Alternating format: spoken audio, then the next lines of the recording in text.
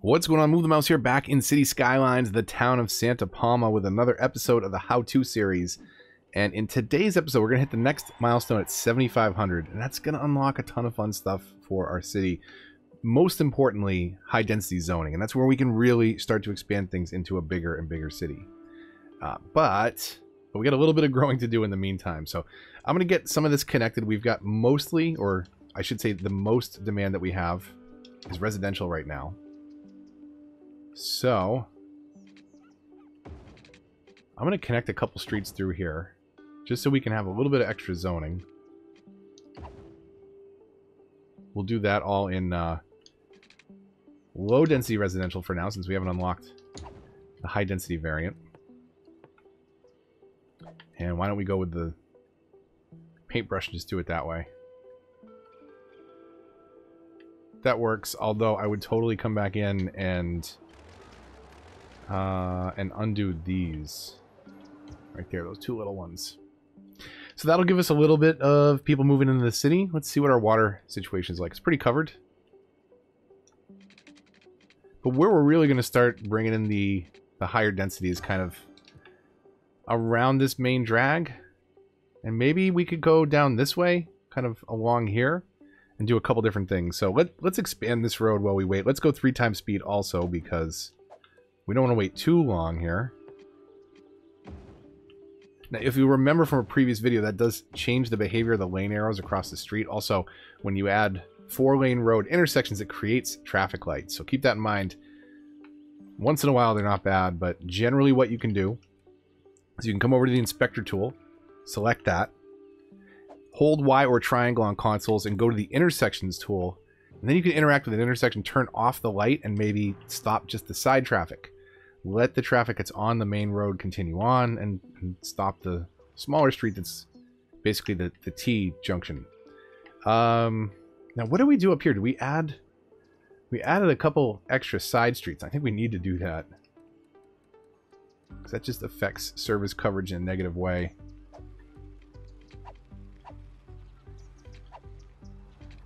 Do one like that. Move a couple people out. That's okay.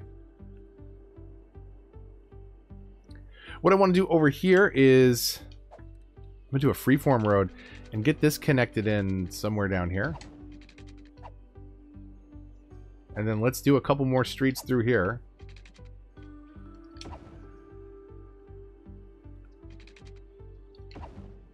So we can get some more people moved in. Go back into my zoning, and we still have residential demand. It's pretty much going to get eaten up right here.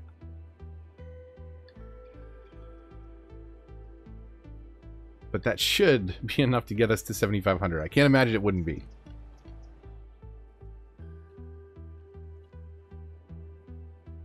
Now, while that's happening, let's get maybe... We'll do all this, the main street in high density. And then maybe we could have another area that kind of goes along the coast that is high density. Let's see how far we can bring this out. Again, I tend to snap to the 5 or 10s, and you'll notice at 5 that line appears. And if you click on it right there, build the road to there, that's 10. It makes it so there's more even space between the nodes, and that's where the AI calculates lane changes. So right now, the thing we got to watch out for is we're still bringing in all the traffic for our city into this one intersection and roundabout. So this will be one of our projects coming up very soon, but we're just going to get 150 people moved in right now, or actually a little less. But I don't want to overzone if I don't have to, especially on industry, because we're about to no longer need the polluting industry over here. We'll be able to do it with office space very soon, or I should say meet that same demand. So let this play for a minute. Let's see if we can get to 7,500 without changing anything else, and then we can start to talk about higher density zoning and what goes along with that. And there we go, big town milestone. Now, if you're building on another map, these numbers for population may be different, but you unlock the same things. So we've unlocked a new area. We can expand our town. If you've got the campus DLC, we've unlocked that also. If you've got green cities, we've unlocked IT cluster. That's kind of a subsection of office space, but we're going to talk about that in just a second. We've unlocked a ton of different policies, and again, some of these may depend on what DLCs you have, so we'll try and be careful about which ones we dive into. But the biggest and most important step for growing your town is right here. High density residential, high density commercial, and office zones. So let's talk about each one of those just very briefly. We've got a decent amount of money in the bank. And let's see, where do we start? So if we just dive into the zoning for a minute and we look at, you know, our residential zones, they're smaller houses. And we can see that, you know, this is level 2. As the buildings level up, they'll house more and more people. They'll produce more tax revenue also. Now, one of the ways you can level buildings up is just making sure that you have good service coverage everywhere. So once in a while, come through and check, you know, what's my healthcare coverage like? What is my education coverage like? Ooh, pretty bad. So we've got this little bit of a buffer spot, right? May as well drop in an elementary there. Do we not have... Man, I was slacking on that, huh?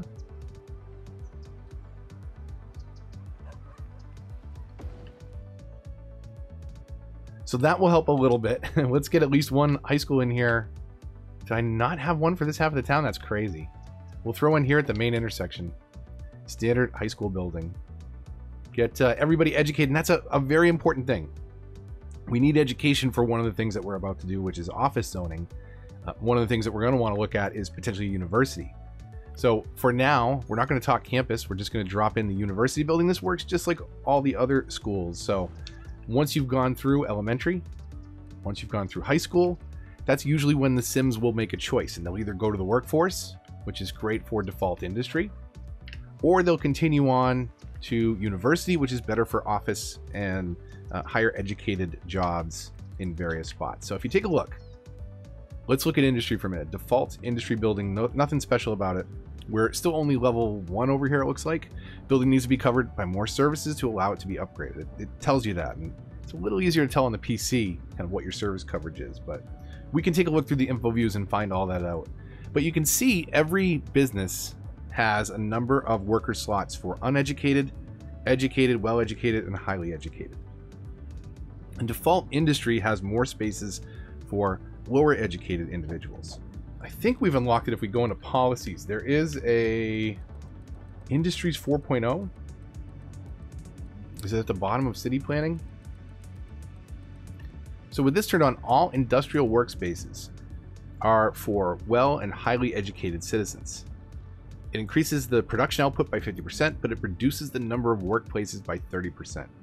So if you have a real heavy push for education in your city, you can still have industry jobs, but you may want to have the Industry 4.0 turned on. If we were to turn that on right now, though, it would be very detrimental to those businesses because they'd be looking for well and high educated individuals, and we only just dropped in a university, so they're not well and high educated yet, but they will be.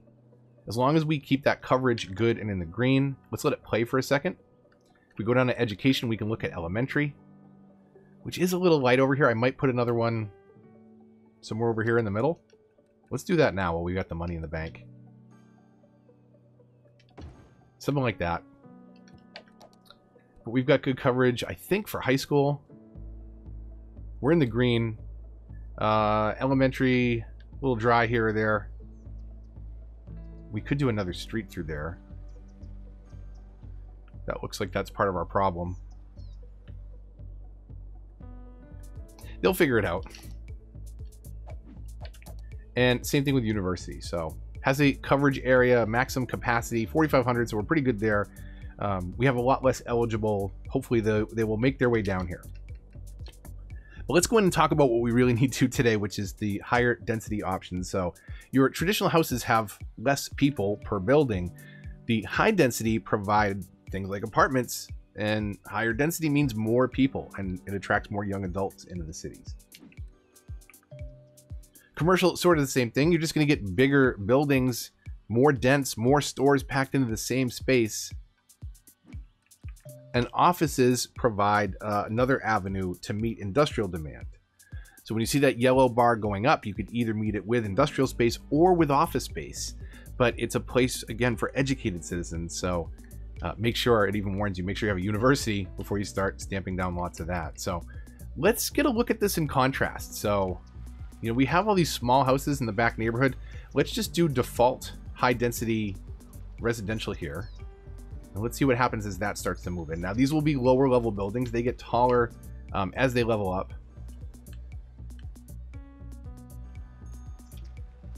So you start to get these, you know, tenements and apartments and things like that. Let's come over here and double check our zoning. So we had this tiny little square that we had stamped the tourism focus on. So even though we had low density, still get these really big hotels that crop up there. Over here on Foggy Heights, did we do anything special, or did we just define a different district? I think we just defined a different district.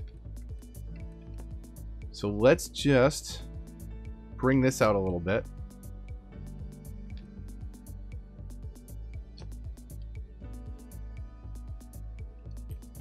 And we'll go back into our zoning, and here we've got low density commercial.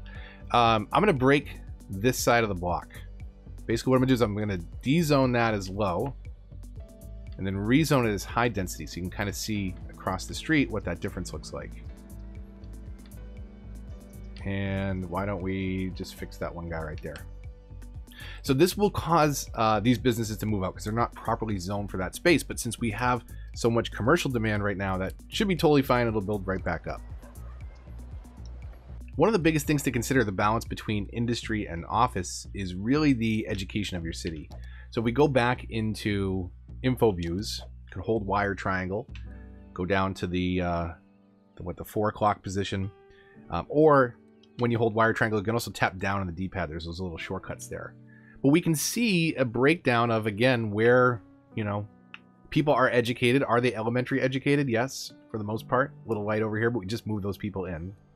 High school, again, same thing. We just moved these people in, so we'll keep an eye on that. And university, no one's university educated because we just moved the university in.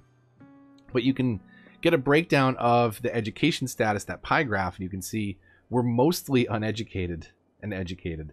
And then we have some well, and we're starting to get some highly educated. Now, if we were to drop in a bunch of office space on our map right now to meet that industrial demand, they are going to suffer from not enough worker problem, for sure. And we can prove a point by coming in here and letting some of those businesses move in. Now, the one really nice thing about offices is you can put these smack on top of residents. They don't care. I mean, not that they don't care, but it doesn't bother them, and I'll show you why. If you look at your noise pollution, offices don't make a lot of noise, and residents don't either unless there's a really busy intersection in their neighborhood, which, you know, that's not too bad. If you look at commercial, you can kind of tell where commercial is for sure, because that's really noisy down this main strip. And then things like tourism and leisure are noisier, and high density is noisier than low density. So you can see low density on the left side of the screen, high density on the right, and definitely that red bubble gets darker and spreads out more on the high density side of the street. So you got to be kind of careful where you're putting some of these zones, especially when you get to the higher density stuff, because that noise bubble is really big and really offensive. There's some things you can do to negate it. One, just space things out a little better. That probably seems obvious, but you know, don't put things right on top of one another if you don't have to. But the other little things you can do are use things like your tree brushes.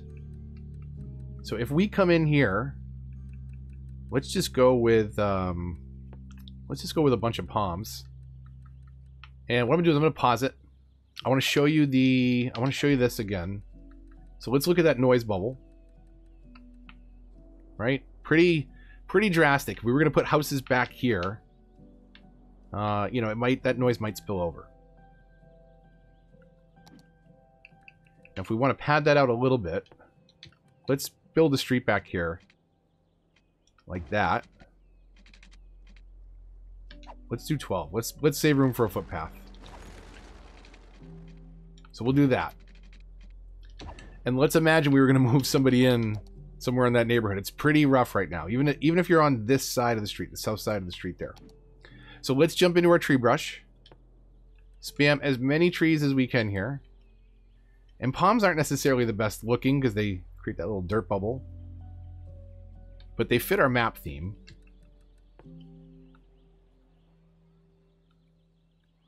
So we'll get some more in here. I'm going to shrink the size down and just going to spam the heck out of it. You could do yours take a little bit more time, and you won't get these rows. But I just want to prove a point, is that the trees can be a really nice buffer for some of the noise that spills over from some of those commercial zones. So you get that awful texture pop in, unfortunately. But let's pretend that's not there, and then let's go in and look at the noise bubble now. And let's hit play on 3x speed. And you'll notice that the color does get a little bit lighter. It recedes just ever so slightly. So things like trees, just having a little bit of space, having something like, you know, a block of office before you get to your residence can drop that noise down a lot. Again, office doesn't make noise, so it's not like the heavier commercial areas. We got a fire up here. Speaking of noise, industrial is terrible. It's the worst. It's the worst polluting. It's the worst for the noise. It's all the truck traffic. And traffic is a big thing that creates noise. We can do a little bit to help out with that. I think now, right? Do we have... We do. We have highways with sound barriers. So again, let's take a look at this in noise view here. Right? If we, even just to make a little bit of a change, upgrade these to noise barrier segments.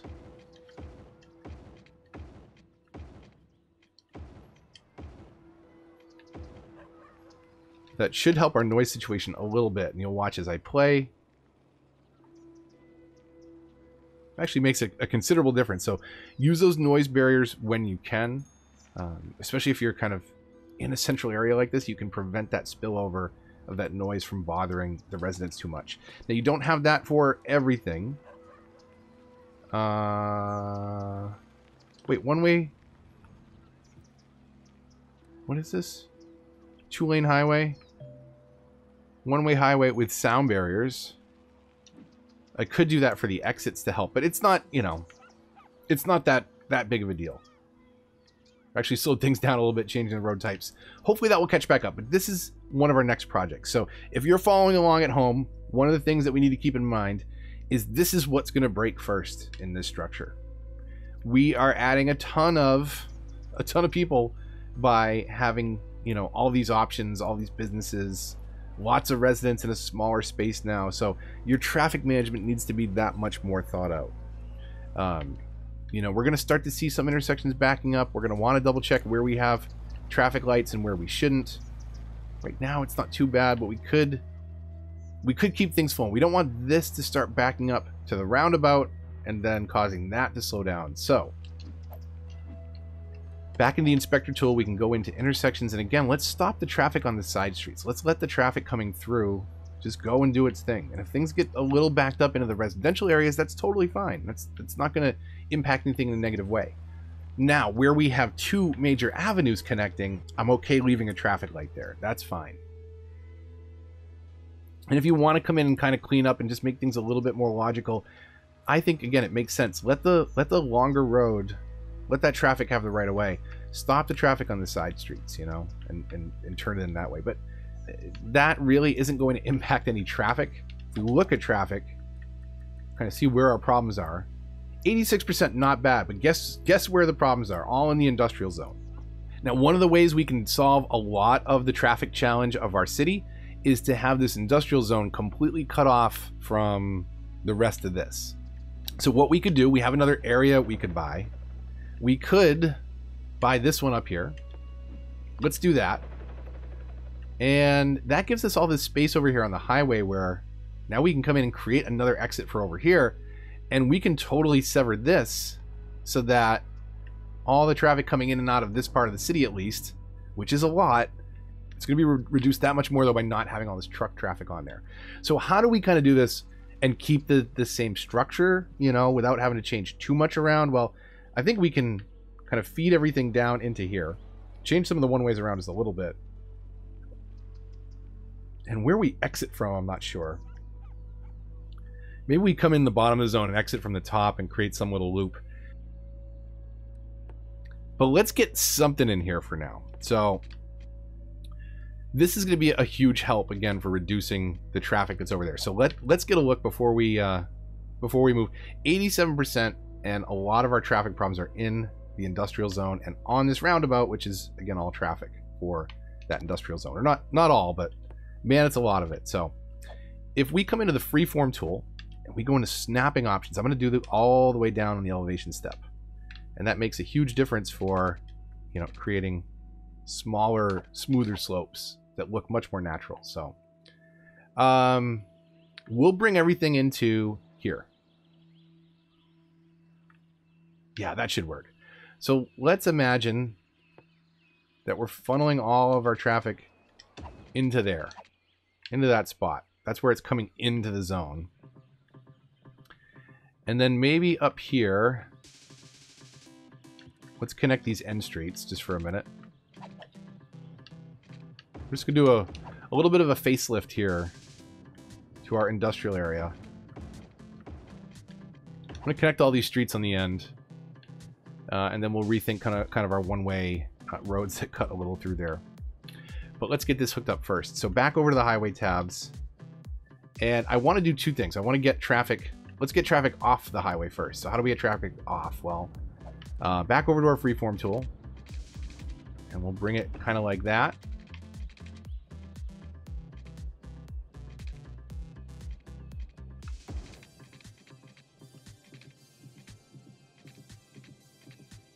Something like so. If you ever don't like these bends, just delete one segment on either side. You can usually make a smoother version of it. So that's the traffic coming from this side of the highway, wanting to get off into the industrial zone. Now we can just do the same thing over here. We're going to come up and over and connect it into this. So let's see.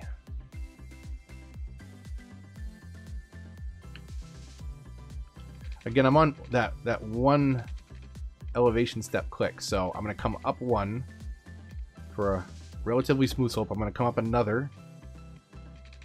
Come out, I don't know, about 10 units before I come up again and try and get over. And if you do it just right, sometimes it'll work.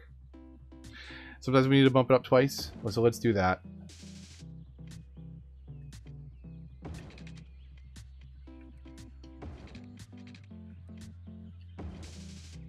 So we can do something like this, right? Just to get a hook back in. It doesn't have to be the fanciest thing in the world. What you're looking for is kind of smooth flow, right? So I don't want this to be too sharp of a corner where the traffic has to really slow down. And I don't want them too close either. I want space between merges. So this gives them a little bit of time to accelerate. And then here, where it becomes one lane meeting another lane, if you've got mass transit, you can do something like this and upgrade it, and that could help the merge go a little bit smoother. You could do a 3-lane highway if you don't have mass transit. Down here at the end, it creates that split where I can go right or I can go straight, and I think we'll need to rethink our one-ways down here. Now, just to really commit to this, let's delete that. Let's get this backside connected like that.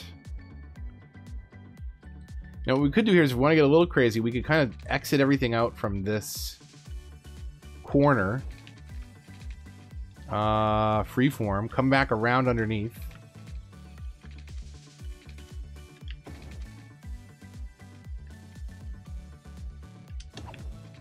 And then do the same thing on the way out. So we can kind of curve along the highway before we hook back in.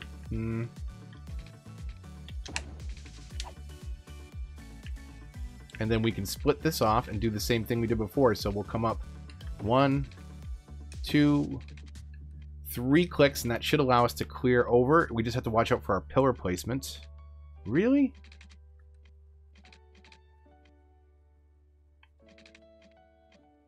All right.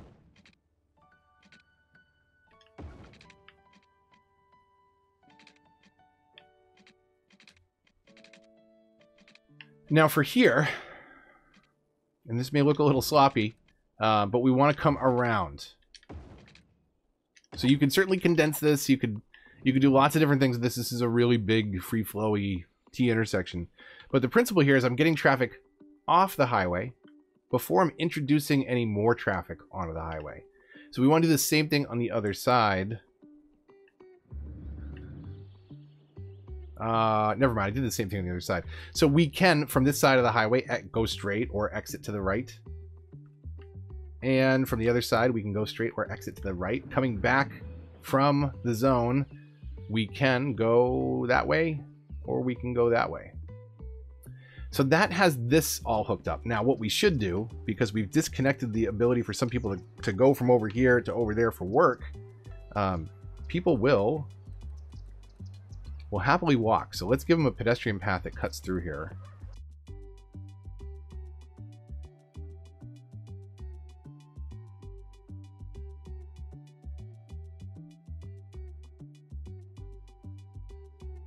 So now at least they've got a way, if they are pedestrians, to come over into this zone, because we've completely severed that.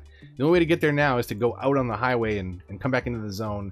Let's break out our roads. And we'll go into one-ways. And let's see if we can do some changes over here. So we don't want this last segment to be one-way, but we do kind of want, when they're coming off of the highway, to either go right or left. You know, start directing traffic where we want it to go. So let's upgrade this, and whatever direction we originally drew it is the direction the one-way will be in, so we'll probably have to change it, because I was driving, or drawing rather, away from the circle. So that gets traffic into the zone. Now, how are we getting traffic out of the zone? We want everybody to funnel over here, and we want them to do kind of one of two things when they get here. We want them to leave the zone, or they might also need to re-enter it. So that is something to think about. For those trucks that are maybe, you know, coming in to deliver something from here to pick it up and drop it off to somebody else that needs it over there, we want to provide another route. And this is just kind of sloppy, but just things to consider. That way, if I'm in the industrial zone, I can come here and get back into the industrial zone. One of the things to be very careful if you cut off an area of your town is, you know, what kind of coverage do you have for things like medical, just in case any people get sick over here. We'll throw that in case any people die. Wow, we don't have good coverage for cemeteries, do we? Let's get some of that going. Throw one there.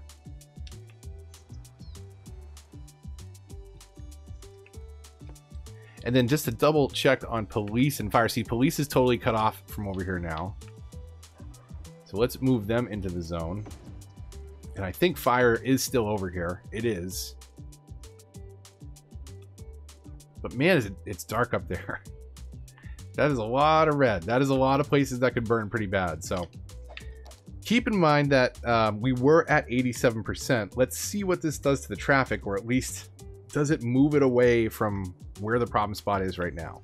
We want to see this lighten up considerably. Because if it does, that means that all that zoning that we created down here, all the high density stuff, all the people that were moving in, we might be able to support it. If we're still trying to support all that truck traffic at the same time, that could be a little tricky. So it looks like a lot of it is offloading out into this area. And you can even see what's happening under the tunnels. So it's, you know, this is not the smoothest thing over here. I'll do a complete industrial build at some point in the future. I've got some, I think, pretty cool builds in some of my towns in the Let's Plays. But this is just kind of a quick down and dirty to get you started. Again, it's just something to consider. It wasn't really what I had hoped to cover in today's episode, but it is an important thing, because as we move in all these people down here, we've got to make other considerations for, you know, can we support all the same traffic we could before? Probably not. Anytime we do those pedestrian paths, it gets people walking. That is a fantastic thing. This also might be their only way to work right now, because they don't feel like driving all the way down here on the highway. But we'll keep an eye on this. We can always tinker with this and straighten it out. But this is a very basic principle of effective interchanges. Ignore the traffic backing up in the background. That you want to get the traffic off the highway before you introduce traffic coming onto it. And that is a major, major drawback of the cloverleaf that's built into the game. Your introducing traffic and then having people get off immediately after. It's really sloppy. It's some of the most intense driving in New England. If you're doing like I don't know, 95 and 128, or 93 and 128, and 495 and 93, they're very fun cloverleafs. And by fun, I mean you better not blink, and don't use a turn signal, because that just shows weakness. Now, one other thing to mention, we did talk about the tourism specialization before, and now we can do the same thing with leisure. Leisure is a commercial specialization. So if we go over here onto this tab, we can stamp that down on an already defined district. But the thing to keep in mind with this one is that it's 24/7. So just like with tourism, it causes noise pollution, but this is nightclubs and hot spots, and this is where the noise gets to be some of the worst. So you better have kind of something that's tucked away off in the distance, not too close to where people live, unless you're trying to get those people to move out, but then by all means move them in right next door. Now, as our city starts to expand, there's a ton of other stuff that we've unlocked, but a lot of this is DLC based, so we'll cover all that in future episodes. One thing that I think makes the most sense in the next episode is to solve little things like our power problems. Let's do that while we outro. But we want to start providing more mass transport options. And one of the ones that we unlocked, I'm going to keep going with coal for now. One of the ones that we just unlocked is... Okay, we solved our power problem there. In the next episode, we're going to talk about by far one of my favorite methods of transportation, and that is the metro. We've unlocked the underground metro station. If you have Sunset Harbor, you also have the above ground metro station and elevated metro station. So below, on, above. And the train tracks, or the metro tracks I should say, work just the same for all three of those stations. So we'll get some metro connected along our main drag here, and then we'll find some ways to hook in some other parts of our city and make kind of a hub station, get some people moving around. But metro's really essential, and it's really important, and it's even more useful if you can use it in combination with some of the other routes, you know, to start moving people around via bus. And we'll get some more routes set up over here to try and get that a little busier. But, you know, we'll move people around on bus to get them to metro, to get them to faraway spots or over to industrial areas that they work in but can't drive to anymore because the mayor decided to do something like this. But hey, did it work? That's the question. Traffic flow 93%. I think it did. So, you know, you move problems around. You don't necessarily solve them. You know, we've still got slow traffic. We've still got intersections that could be a lot better. This is not ideal right here. But we'll fix it. We'll make it better. And what we've done in the meantime is clear this path to move a ton more people in and to keep this area flowing. And sometimes that's the most important thing, you know, just give the care to the areas that need it most. And before any of you have any dirty thoughts about my turn of phrase, I'm going to say thank you so much for tuning in. Hopefully you enjoyed today's video. If you did, likes, comments, and shares all help the channel a lot and are greatly appreciated. If you're new here, subscribe for more. Consider hitting the bell to get updates for this and other series. Join the Discord if you want to get involved in the discussion. And if you'd like to support the channel, there's links to that and all those other things in the description down below. Really hope you enjoyed. Hope you're learning a lot. Tune in next time when we'll talk about Metro and hooking in some of the other things. Until then, though, this is Move the Mouse, signing off.